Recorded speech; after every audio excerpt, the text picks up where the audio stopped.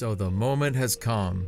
You're deciding to try Windows on the Steam Deck. There are hundreds of guides, and this video aims to be the most comprehensive guide for the available options to choose for Windows on the Steam Deck. This video is going to cover the following methods. 1. The internal SSD or NVMe, which is the preferred method. 2. An external SSD or NVMe. 3. The not recommended method, the microSD for Windows. Before you ask about booting a USB flash drive for Windows, you're lucky I'm even including the microSD option in this video. If you try to use a flash drive for running Windows, I don't want to hear about it. We're going to go over the pros and cons for each method and then list the required items. Timestamps in this video should lay them all out individually, so if there is a method you're particularly interested in, feel free to skip to the corresponding timestamp. At the end, we'll go over the driver setup and other options. We will not be covering which version of Windows you should get. That ultimately is your choice. However, I will briefly say there are at least 2 games that do not work on Windows 11, and this is because of anti-cheat needing the secure boot option enabled. Those 2 games are FIFA 23 and Valorant. There may be more as time goes on. There's a discussion on the Steam forums for Valve to provide the proper keys so that secure boot can be enabled, but so far we've received the typical Valve response. Windows 10 uses less system resources out of the box, while Windows 11 has better touch features, and Microsoft will continue adding more gaming features to it as time goes on. They've already confirmed that Direct Storage's GPU compression is faster in Windows 11, which modern AAA games are starting to take advantage of. And just before we dive in, I do want to clarify that none of these methods will brick or break your Steam Deck. As long as you have a Steam Deck recovery image on a USB flash drive or a micro SD card, then you can boot into that to get the Steam Deck back to factory settings with SteamOS, as Gabe intended. Alright, now we're going to look at option 1, dual booting SteamOS and Windows on your internal SSD. Let's go over the pros and cons. First pro, you'll be guaranteed the best performance. Of course, this is not the case if you're just using the 64GB eMMC model. And that leads us to the first con, which is the space consumption. Since you're going to be sharing SteamOS and Windows on one drive, you'll want to at least have the 256 or 512 model, or better yet, install a 1 or 2 terabyte SSD. And while it is technically possible for you to have SteamOS and Windows both on a 64 gig, you're going to have to battle with storage when updates occur on either OS, and all of your games will need to exist on a micro SD card. So this usually leads to another question. Can I share a micro SD full of games with Windows and SteamOS together? The answer is yes. It is possible to share a single micro SD card full of games between SteamOS and Windows, but it requires some additional technical work that we're not going to cover in this video. So just to summarize this, my personal opinion is use this method of dual booting if you have a 256 gig or greater drive. And if you don't, maybe you should consider replacing the drive with a larger one. Or maybe you're willing to erase SteamOS entirely and replace it with Windows. The choice is yours. Another pro is after you get set up, you're not going to need any additional hardware, and it's also going to be just as portable as it was before. And that leads us to our next pro. This is the most stable option. What I mean by this is that the other options that we'll go over can have more possibilities of blue screening or outright crashing. But that doesn't mean that this method is perfect. This brings up our next con, which is that dual booting with the internal SSD can sometimes run into dual boot problems after system updates. The last time there was a major update that caused boot issues was when SteamOS 3.3 was released. Thankfully, there was still a way to manually fix the problems experienced at that time, but nowadays there are automatic fixes put in place for the 2 main custom dual boot menus that are offered for the Steam Deck, which are Refind and Clover. I have separate instructional videos for both of these options. I will link in the description. I do highly recommend using one of them after you get Windows set up in the video. And this last con is that this method is the most complex process, but it's really not that difficult. difficult. If you follow this guide, you should have Windows up and running in about 20 to 30 minutes, and then you'll have some additional customization inside of Windows after that point. And this finally brings us to our last pro, which is that this process doesn't require another computer. Both the external SSD and the microSD versions require Rufus, which is a Windows-only application. So you would need a separate Windows computer to use either of those methods. Now that the pros and cons are out of the way, let's go over the hardware requirements for this setup. First, you'll need your Steam Deck, and then you're going to need either one USB flash drive or one microSD card that you're willing to erase the contents of. Lastly, a dock with a keyboard is good, but it's not required. If you're going to use a USB flash drive, you're also going to need a way to connect it to your Steam Deck if it's not USB-C. You'll need a dock of some sort, and I've linked a few in the description. Your USB or microSD will also need to be at least 8 GB in size or more. I really recommend at least 16 gig, and this will wipe the entire contents of it. We're going to use the following software to accomplish our goal. The Windows installation image, Gparted, which is a partition management tool we're going to use to shrink the Steam OS partitions on the disk, Ventoy, which is an application that can make bootable USBs or microSDs, and Gparted and the Windows installation will go on this. So let's get on the Steam Deck and start by going into desktop mode from SteamOS, and then you'll need to set a password if you've not yet. So click the deck logo and then go to System and then Console. Type in passwd and press enter. Then go ahead and set your password. Next, you'll need to find the version of Windows you want. Today, I'm going to test with Windows 10 IoT LTSC Enterprise. Once you have Windows downloaded, open your web browser and go to ventoy.net. Under the downloads section, just click on the Linux version and it will take you to the GitHub. Scroll down a little bit and you'll see that there's a Ventoy version that says Linux. Click on that. Once it's downloaded, open the downloads folder and then right click on the file and choose extract, and then extract archive here, auto detect subfolders. Then you'll open the folder, scroll down and right click on the Ventoy GUI _x86 _x64 and then go into the permissions tab. We want to make sure that the box is checked is executable. So if it's not checked, check it and then click OK. Make sure that your flash drive is inserted or your microSD card at this time, and then double click that same app file that we looked at the permissions of. You'll be prompted to enter your password that you just set up. Enter it and then make sure that your USB drive is selected. If you have a microSD card instead, then it will be blank. You'll need to go to the left-hand side of option and then click show all devices. Then make sure that the SD/MMC is selected in the drop-down and click install. Once this is finished installing, you can close the application and you should now see a mounted Ventoy in the Dolphin file browser.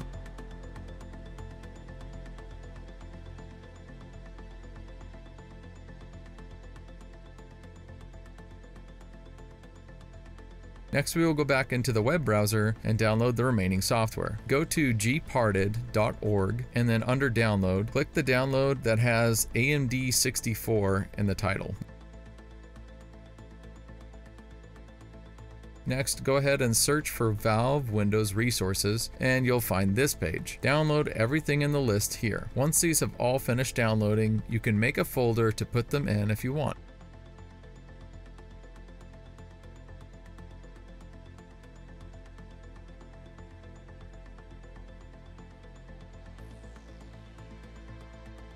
Then select them all, right click and go to extract archive to, and locate the Ventoy drive on the bottom left. You can make a new folder here called Steam Deck Drivers. Once it's opened, click OK and it will begin the extraction process. Now you want to make sure that you have everything laid out here in the Ventoy drive. Your Steam Deck drivers, the Gparted, and the Windows image files. If so, you're ready to shut down your Steam Deck to boot into Gparted. Once shut down, hold volume minus and power. Then select the USB or micro SD card that you have connected and press A. Please note that the entire Gparted process will have the screen vertical, and this is because the Steam Deck display is actually a natively vertical display. So I'm flipping the video for you to view it easier. You'll be shown a menu of your boot options, which should be Gparted and Windows. Press A for Gparted. Any prompts you are met with in Gparted, we will just continue to press A until it gets into the operating system. There's about 3 or 4 different times that it will prompt you, and it may not ask for enter, so just when it looks like it stops, just keep pressing A. Once inside of the operating system for Gparted, you'll select your NVMe drive, and you might be thinking, Bald Sea Lion, you said that 64GB models are not recommended for this, and yes, you caught me. I do have a 64GB eMMC in here and that I'm testing with, but this is not my permanent drive, and I don't plan to keep this configuration. I'm just showing that it is possible, and I didn't want to mess up my main drive. Anyways, back onto the instructions. Here you should see 8 partitions. At the very bottom is the home partition. Right-click this and choose Resize/Move. Then you're going to use your trackpad on the Steam Deck to go to the edge of the space on the right until it shows 2 arrows pointing in the opposite direction. Then you can hold the trigger and move with the trackpad to resize it. If you have a keyboard and a dock, you could plug in the keyboard and just set the value manually, which is much easier. Otherwise, you'll have to use the slider. In this case, I'm going to give Windows about 18GB of space, which is not a lot, but we don't have a lot of wiggle room here. Click OK when you're finished, and then scroll down now where it says unallocated space. Right-click again and then choose new partition or new. Here I'm just setting a buffer partition. This is to prevent SteamOS from resizing the hard drive if you accidentally boot into it before installing Windows. You can set this to be a small size like 400 meg and then set the partition type to NTFS and click OK. Now we need to apply all of these changes. Click the green check mark at the top to apply and wait a little while. Okay, on the eMMC drive, you can see it took almost 25 minutes. On the 256 or 512 Steam Decks, this will be much faster. It's usually just about 4 or 5 minutes. But now that it's done, we can close the Gparted window and then click on the exit icon at the top left, and usually I double or triple click this and wait about 15 seconds or so because there's just some sort of delay when you select it. And then when it comes up, you can just choose shut down and then say OK. After the Steam Deck powers off, hold volume minus and power again to get back into your USB or micro SD. In this case, this time I'm choosing my USB because I have both micro SD and USB connected, which both have Ventoy, but I just wanted to sample that it is compatible with both options. Once inside the menu again, use the D-pad down arrow to highlight the Windows install image and press A.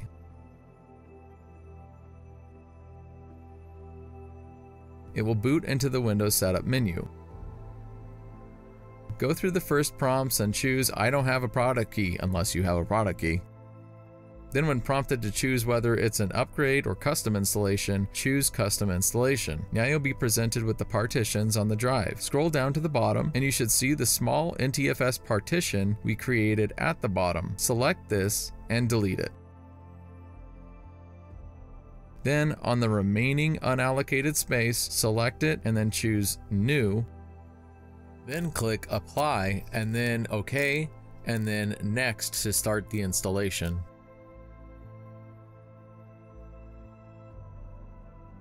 Let it complete the installation process and it will reboot.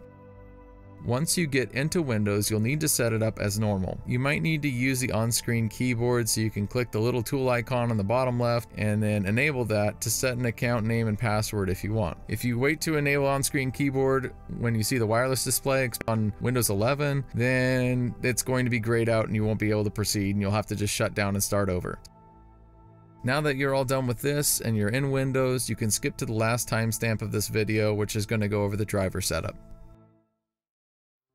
Okay, now we're going to go into method number 2, which was installing Windows on an external SSD. We're going to go over the first pro, which is that this method will not write anything to your internal drive or make any changes to your Steam Deck. So it's entirely evasive. You won't have to worry about opening your Steam Deck and upgrading your storage or any sort of boot problems with SteamOS. You can boot with it or without it. And this leads us to our first con, which is that if you have Windows running, you have to always have this connected to your Steam Deck, even if it's in sleep mode. If you have it plugged into a dock and it loses power, like you disconnecting the charger or reconnecting it, it's likely going to freeze or crash. Of course, not all docks are created equal, but it's something to keep in mind and seems to be a common issue. With this option, you're going to also lose some portability unless you plan on mounting it to the back of the Steam Deck, which many people have done using attachments like the DeckMate. The next pro is that this is a faster option than the microSD or the internal eMMC, as long as you aren't still using the eMMC for the external drive. And of course, the con is that it's not going to be as fast as running Windows on the 256 or 512 gig models. This is limited to the bandwidth on the deck, the dock, and the external enclosure. Some will do 10 gigabits per second, but most commonly are 5 gigabits per second. So make sure you review which one you buy, which cable you use, because 10 gigabits is supported on the Steam Deck itself. Another con here is that there's no clear upgrade path for Windows. For example, if you were on Windows 10 and you decided you wanted to upgrade to Windows 11, while it is possible, technically, it's not easy, and you're going to need to know exactly how to upgrade, or if you just click the button to do it, you're going to break your installation. Now, all that aside, let's move on to the requirements. The first thing is going to be your Steam Deck. Second is your external SSD, and obviously a way to connect it to your Steam Deck. And then you're also going to need a secondary PC running Windows. I chose the cheapest 10 gigabit per second USB-C enclosure I could find, and it's been working well for me. I've linked the one I bought in the description below. This should take either a 2280 or a 2230 size NVMe drive. Once you have it put together and connected to your Steam Deck, then download your version of Windows that you want to install. In my case, I'm downloading the stock Windows 11 from Microsoft. Next, in your web browser, search for and download the Rufus application. This is what we're going to use to install Windows to the NVMe drive. After it's done downloading, open Rufus and make sure your drive is connected and selected at the top. If it's blank, check disk management and see if the drive is detected, or maybe it just needs formatted. Once it is formatted, you can close and reopen Rufus and you should see it. Then click the select button on the right to browse to your Windows image that you downloaded. Change the image option from standard Windows installation to Windows to go. You can change the volume label if you want, and it's just the description that will show for the drive. Once you click start, you're going to be given a prompt of which version of Windows you want. Either Windows Home or Windows Pro are the typical options. Pro just has remote desktop and BitLocker capabilities. That's about the two largest differences for the Steam Deck. Click OK when you're finished. On the next menu, you can uncheck Prevent Windows to Go from accessing internal disks if you want to be able to access your Steam Deck hard drive natively. But note that the partition format of the Steam Deck is not natively accessible without enabling Windows subsystems for Linux, and we won't get into that on this video. If you don't want to use a Microsoft account to log in, check the remove requirement for an online Microsoft account. You'll also then want to check the create a local account with a username, and you can set a username right here. Finally, check the bottom option, disable data collection, and click OK. Once the image is finished, it should say ready and show that the progress bar is completely full and green. Additionally, you should see the drive in File Explorer now. What you can do is download all of the drivers from Valve's Windows Resources website, the link's in the description, and then put this in a folder on that drive.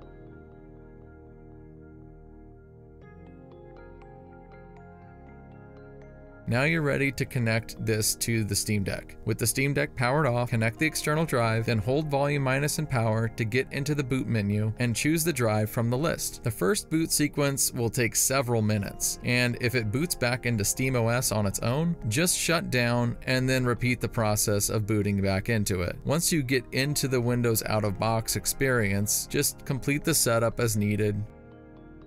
You might need to use the on-screen keyboard, so you can click the little tool icon on the bottom left and then enable that to set an account name and password if you want. Now that you're in Windows, you can skip to the last timestamp of this video, which is going to go over the driver setup and some other options. Here we are.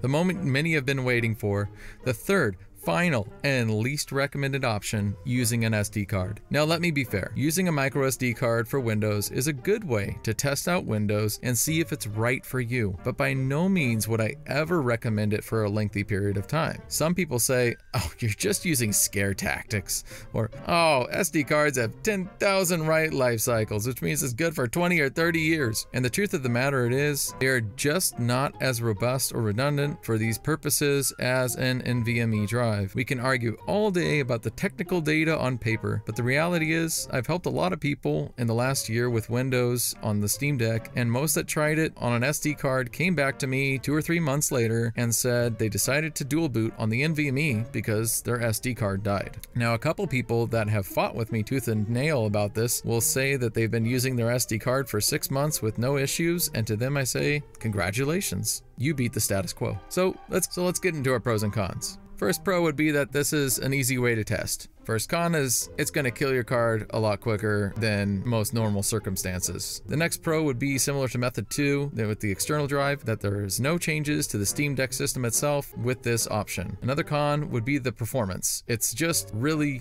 not good. Micro SD cards are not designed for random reads and writes. You can see a comparison side by side here of a third-party Samsung 2230 NVMe, the 64GB eMMC from Valve, and then a micro SD card, which is the SanDisk Extreme. Basically, your bottleneck will always be your micro SD card. You're going to see stuttering in games unless you're playing some really old or indie 2D titles. And additionally, Windows itself will just be much slower. Finally, the last con is going to be stability. Windows is notoriously bad with managing micro SD cards. You'll experience blue screens, you'll experience crashing of games, and eventually you'll experience operating system corruption. It's just all around a bad idea, but for educational purposes and to ease the curiosity of those that don't want to make any modifications to their Steam Deck infrastructure, we will continue on with this process. You're firstly going to want a very good microSD card. However, keep in mind the microSD reader in the Steam Deck can only go up to 100 megabits a second, so even if you buy a card that claims to have 150 megabits per second, you won't be achieving that. Also, since this is going to be used for both the operating system and applications,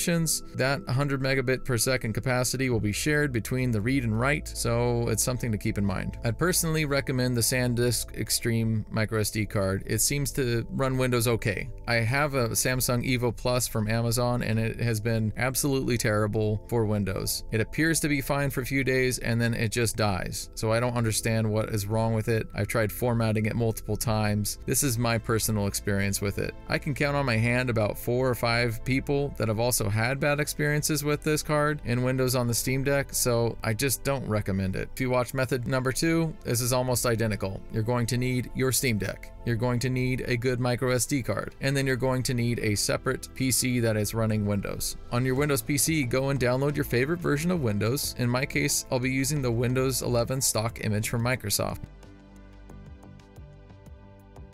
Next, in your web browser, search for and download the Rufus application. This is what we'll use to install the Windows 11 image onto the microSD card. After it's done downloading, open Rufus and make sure your drive is connected and selected at the top. Then click the Start button and browse to your Windows image you downloaded. Change the image option from standard Windows installation to Windows to Go. You can change the volume label if you want. It's just the description that will show for the drive. Once you click Start, you'll be given a prompt of which version of Windows you want. Either Windows Home or Windows Pro are the typical options. Pro just has remote desktop and BitLocker capabilities. That's about the only 2 large differences for the Steam Deck. Click OK when you're finished. On the next menu, you can uncheck Prevent Windows to Go from accessing internal disks if you want to be able to access your Steam Deck hard drive natively, but note that the partition format for the Steam Deck or SteamOS is not natively accessible without enabling Windows Subsystem for Linux, which we won't get into in this video. If you don't want to use a Microsoft account to log in, then check remove requirement for an online Microsoft account, and then you're going to want to also check the box to create a local account with username and then set an account name. Finally, go ahead and check the bottom option to disable data collection and click OK. Once the image is finished, it should say ready and show that the progress bar is completely full and green. Additionally, you should see the drive in File Explorer now. What you can do is download all of the drivers from Valve's Windows Resources website, the link's in the description, and then put this in a folder on that drive.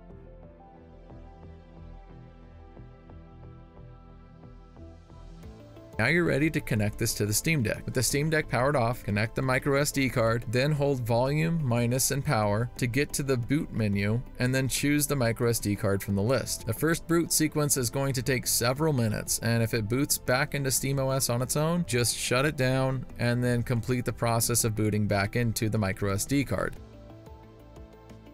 Into the Windows out-of-box experience, just complete the setup as needed. You might need to use the on-screen keyboard, so you can click the little tool icon on the bottom left and then enable that to set an account name and password if you want. And now you're ready to continue on with the driver's setup.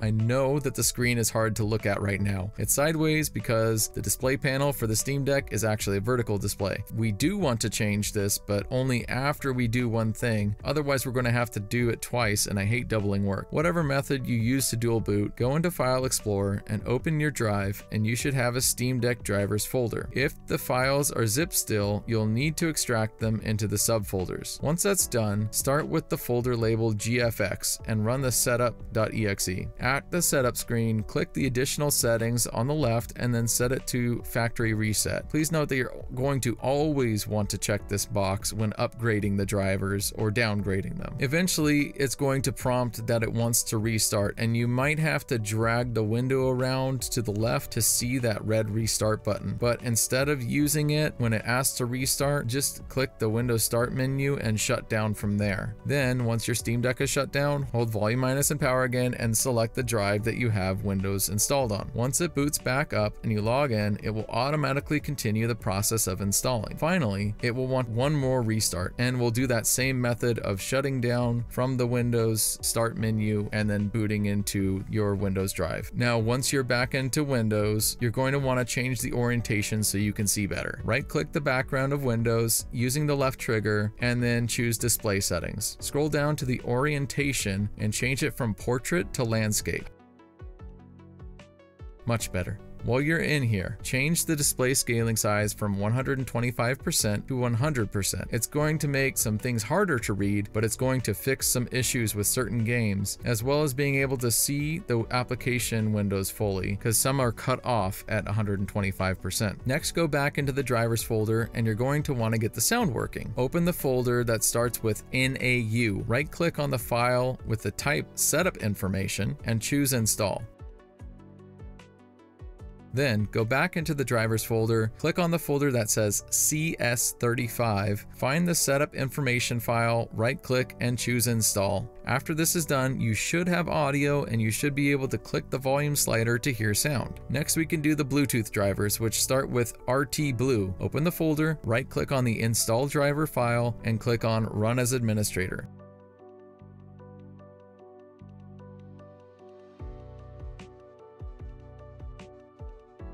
And then go back into the drivers folder, open the RTW LAN folder, run the setup, and that's for the wireless drivers. The other folder, BaseStore SD, is for the microSD reader, and honestly, I never found that I had to install it. The built-in Windows driver has worked fine for me. So that's it for the Valve official drivers, but there are still a couple of community-based drivers. One is from a group called Amerneme, or Amerneme, I don't know how you pronounce it, that has a custom GPU driver or APU driver. I have a video on how to install it, which is in the description. It's a much more complex process, and I would only recommend it if you have a specific game you're having compatibility issues with, but there are even some compatibility issues with certain games with the Amerneme drivers as well. And lastly, but most importantly, there are community wireless drivers. Honestly, the stock drivers are very poor. In community testing, we have found it has lag spikes and packet loss. You may find it works good enough for you. If you don't play online games, you might be right, but otherwise I would recommend to follow this portion of the video to install the killer wireless drivers. The driver credit goes to a community member by the name of TheBoss619, and another community member, Ryan Rudolph, has tested it extensively and put together a nice script in a package. I've linked it GitHub in the description, but we're going to run through it right now. First, you want to make sure that your language for the operating system is set to English, or the script won't work. You can temporarily switch it to run the script and then switch switch the language back after. Now, just go to the GitHub page. You can search for Ryan Rudolph Steam Wi-Fi fix. And once you're on the GitHub page, click on the code button and then download zip. Once this is finished downloading, open and extract the contents. Right-click the setup.bat and run it as administrator. This will install the driver and make all the appropriate changes. If it looks like it's hanging after it says it's installing Ryan's settings, just press enter and then it should say that it's complete. If you have issues seeing your wireless network, that's because the script also modifies the settings that work best for the Steam Deck, which is that it also disables any 2.4 GHz networks. You can re-enable this by going into Device Manager, then Network Adapters, and double-click on the Killer Wireless adapter. Click on the Advanced tab, then scroll down to Wireless mode and you can change it to Auto. Okay, that was a lot to run through, but it gets you a head start into the setup. So where do you go from here? I would say the next step is to set up a custom dual boot loader. Both Clover and Refind work great for custom dual boot menus, and what's nice about them is you don't have to press volume minus and power anymore, and you can restart the Steam Deck and it just works. I personally use Clover, but here are both videos on the screen, so be sure to check them out. After you get that set up, look at which controller software to use. Your choices pretty much are Steam Deck Tools, Handheld Companion, and Glossy. In the future, I'm going to be making a video that compares all three of those softwares and shows my recommended setup. But be sure to join my Discord in the description to get some really great community support and suggestions. That's it for this video. I'll see you next time.